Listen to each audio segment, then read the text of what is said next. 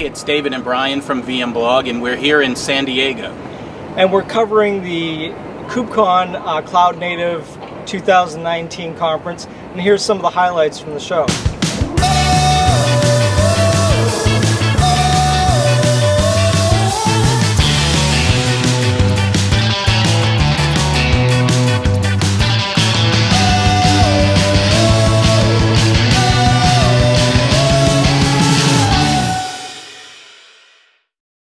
We're here at KubeCon 2019 in San Diego, and we're talking with StackRox.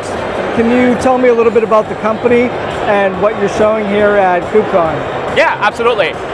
So here at StackRox, we actually recently included a set of new features in our product. What we're focusing on in Kubernetes is really the entire application lifecycle, from building, deploying, and running Kubernetes at production level. Our main focus is around a number of use cases about how do you operationalize Kubernetes, helping teams get it up and running safely, enabling developers to run safely, and then helping SecOps and developers and DevSecOps to really be able to run security in a Kube-native fashion at runtime.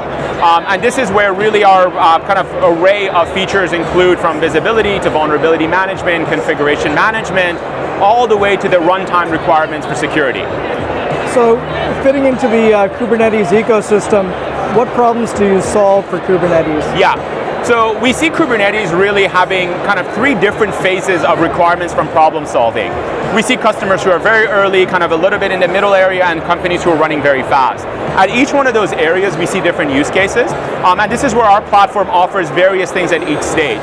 The main problems we focus on are for customers who are early. We focus on visibility, vulnerability management, and compliance and CIS controls.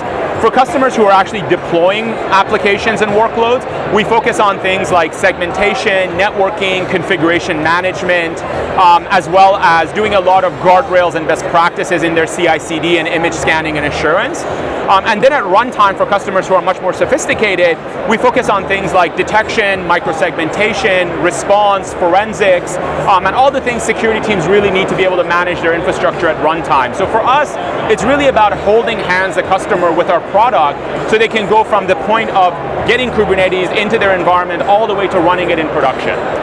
So I understand you had some announcements around the show.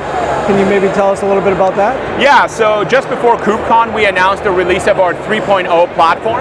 Our 3.0 platform focuses on two major workflows. One, vulnerability management workflow, which when we think about it, vulnerability management is not just about scanning an image, vulnerabilities. It's really understanding what are my risks, where are those risks deployed, and how do I actually mitigate all these issues. That's one part of it. The other workflow that we included is configuration management. The way we think about Kubernetes is a cloud operating system or even a mini cloud in itself. So our configuration management is really about bringing entire posture management to Kubernetes. Kubernetes has hundreds and hundreds of knobs you can turn, from how do I expose my API server gateway, to how do I ensure things are running in least privileges, to how do I ensure, for example, I'm not introducing images or applications into productions that are risky. So for us, it's about configuring all those knobs for you, so you can just focus on running fast and building versus thinking about how do I configure this entire stack for myself.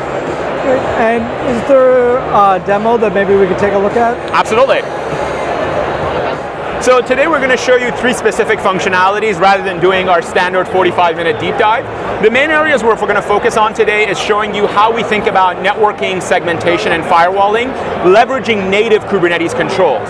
So not injecting third-party tools in your infrastructure, not shimming ourselves, but leveraging the infrastructure itself. Next, we're going to think about vulnerability management. We'll touch on that. Last, we're going to look at configuration management, which is really how do you manage all these knobs and controls as a posture for Kubernetes.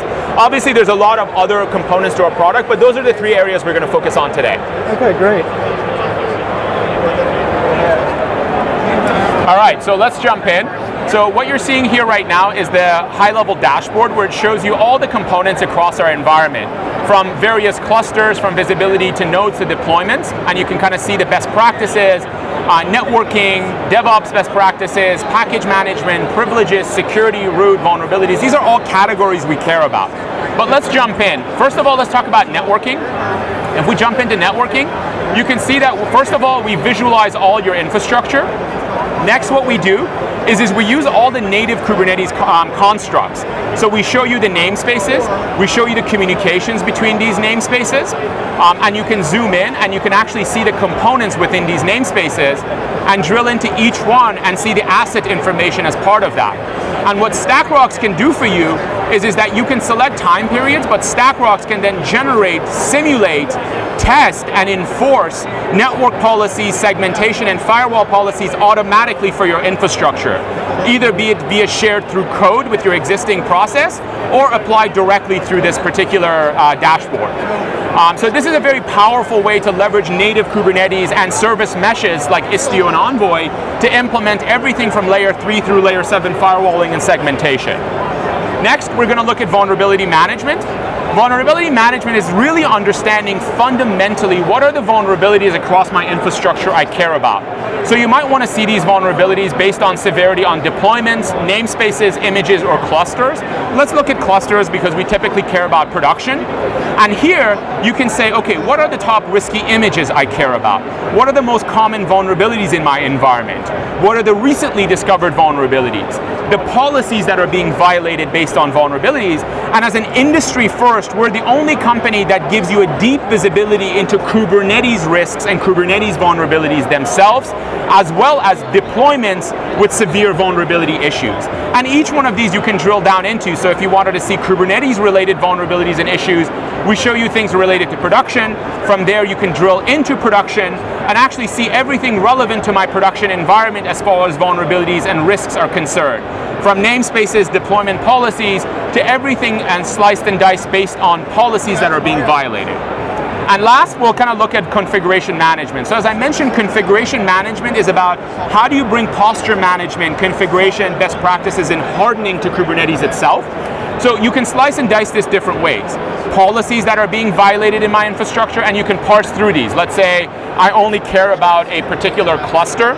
So let's say I only care about production, for example. And then you can look and say, I want to pivot off this. So if I care about a privileged container, what deployments have privileged containers? I see my Visa processor has a privileged container. From here, I can jump into my Visa processor and see all the potential configurations that are misconfigured or risky in this particular process. Now, another way to go about it is as much as we care about configurations, we also care about users, accounts, and roles.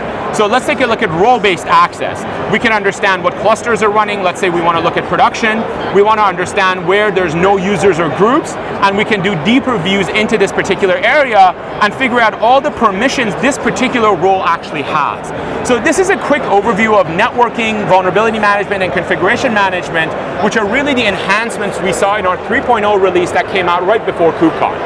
And where can people go if they want to find out more information about StackRox and the 3.0 product you just showed? Yeah, so we encourage customers and users to go to StackRox.com. We have a free trial customers can run for 2 weeks, get best practices, benchmarks, compliance, hardening, and use this because our product takes roughly 10 to 15 minutes to build as a Kube app itself. So we run very natively, and on our website, customers can find all this information, including an array of technical blogs written by our engineers. Great. Well, thanks for taking the time to speak with VMblog. Thank you very much for your time.